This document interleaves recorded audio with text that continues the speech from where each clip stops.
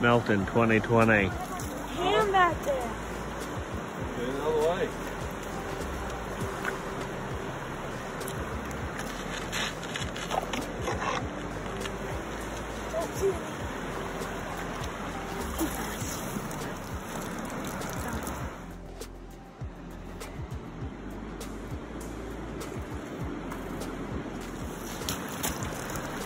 Kind of hard.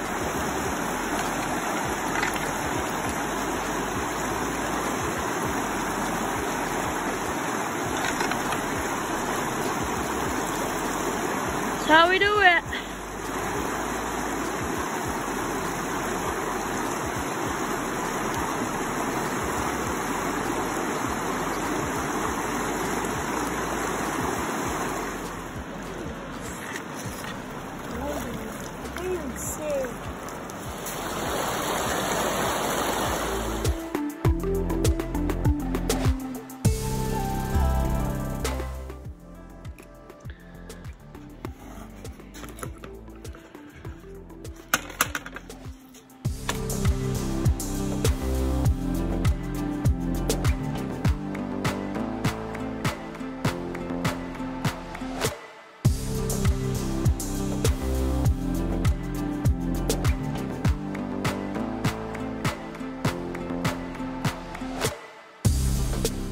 One thing that's kind of fun about smelting is you get a bunch of them there. You can go downtown there and peddle them to all the old folks, friends you got that like smelts.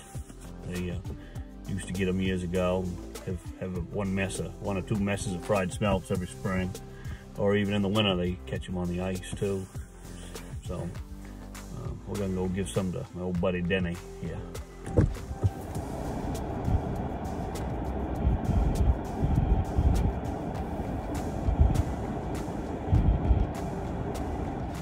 So Judson's going to show us how we fry our smelts. We buy a clam fry batter from the Galley in Deer Isle. I'm proud to advertise for them because it's the most lovely thing. People go from all around It is sound good. to get that clam fry. Wicked good on fish, let me tell ya. Gotta shake them up really good. And these will come out delectable.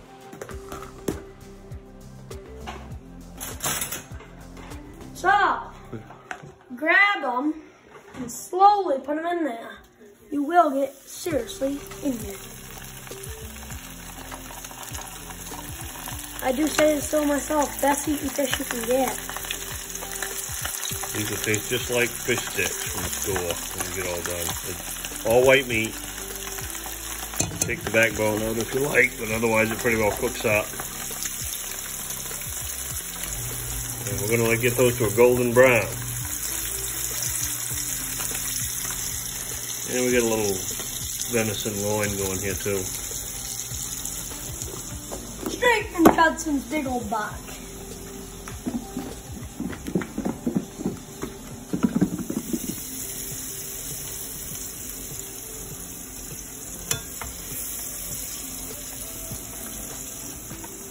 And freshly salt them. Some lovely salt.